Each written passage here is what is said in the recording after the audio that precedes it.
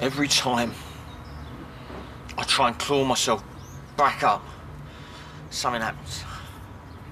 You know, what have I ever done? Ian, I'm sorry, all right? I know it's my problem. Look, I've just done my best, all right? My very best. I mean, what do you want, Ben? Do you want blood, do you? Is that it? I mean, sweat, tears, I mean, tears, do they make you feel important? Is that it? Yeah. She was just there. Do you know what? I've spent more time worrying about you than I ever have done with Peter. She was in her home. You stupid, ignorant little moron. I thought you understood. I mean, what was the problem? Was she breathing too heavily or something? Or she not putting enough sugar in your tea?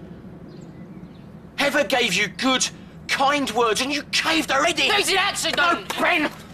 That's not an accident. An accident is when you break a window. You took Heather Trott's life and it is all your fault. I know what I've done!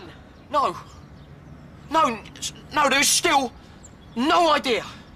Because all you've come out with is excuses and lies and just clever words to try and weasel your way out of this because it is in your blood. It is who you are. Oh, back off! No, Ben, it's who you are, OK? You are Ben Mitchell. Mitchell! Dad's told the police. And why are you bothering me? You know what you got to do.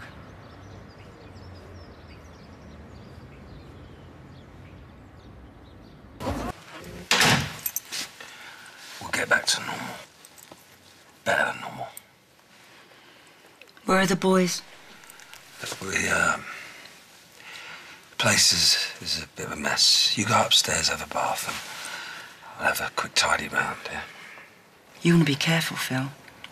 You've already used the L word twice in one day, and all this new man stuff, you're going to give yourself an heart attack. Here. Go put the kettle on. And empty the bin. This place stinks like armpits.